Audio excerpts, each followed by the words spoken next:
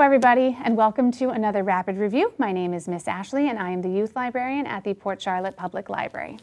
Today I have a great teen novel. It's Song of Silver, Flame Like Night by Emily Wen Zhao, and it is an epic Asian fantasy. I really enjoyed it. It is not finished. This is only the first book, and yes, it does kind of leave you at a cliffhanger. So definitely look for the second one.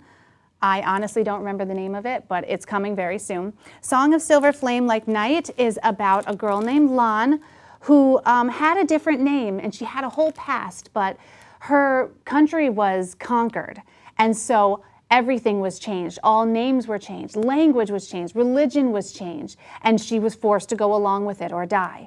So she lost her parents during the conquering, and she became a song girl. And she discovers that she has an innate magic through her song, through music.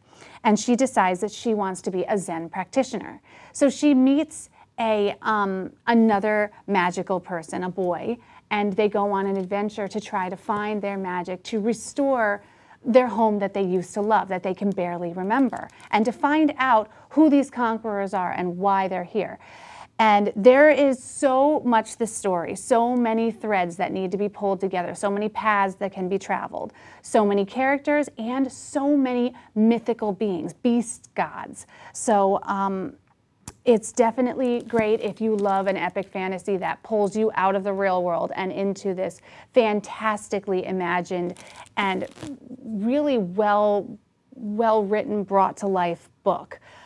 There's battle scenes, there's a lot of darkness. That's why it's a teen novel, because it's very bloody, lots of people die, and it's just a good, fierce female book as well as a great magical adventure. So definitely check it out. Song of Silver, Flame Like Night, Emily Wen Zhao, and look for her second book in November.